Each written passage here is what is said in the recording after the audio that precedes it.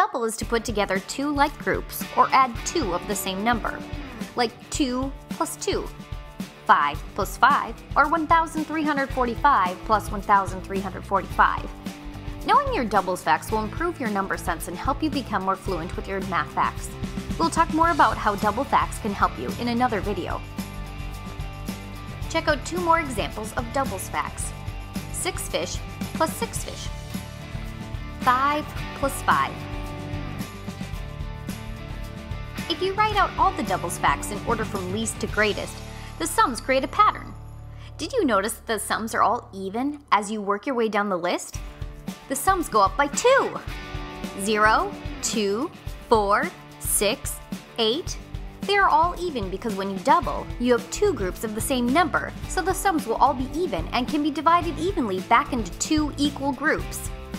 The sums go up by 2 because when you write doubles facts, you increase each add-in by 1, which means that you are actually adding 2 more numbers to the number sentence, so the sum goes up by 2 each time.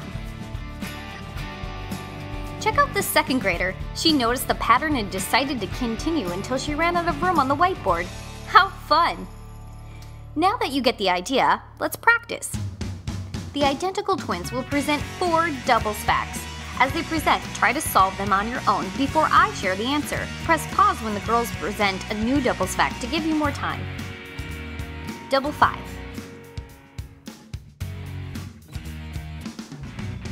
10. Double 7.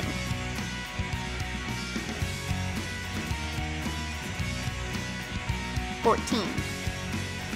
Double 8.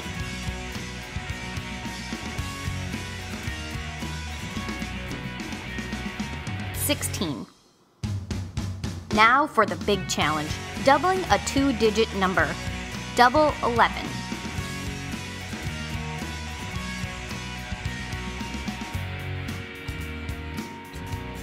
22. Doubles are often treated special when playing games. Some board games allow you to roll again when you roll doubles. Double 6s. That's 12. Double 2s. That's 4.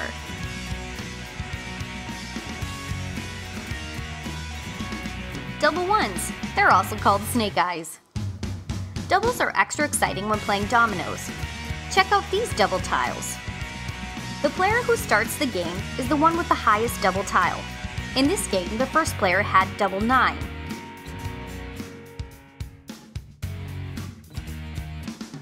After laying a double tile, players can play on all 4 sides.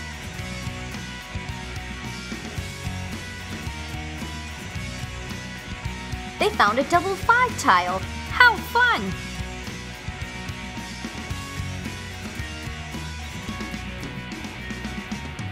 There are many fun ways to practice your doubles facts. Now you try.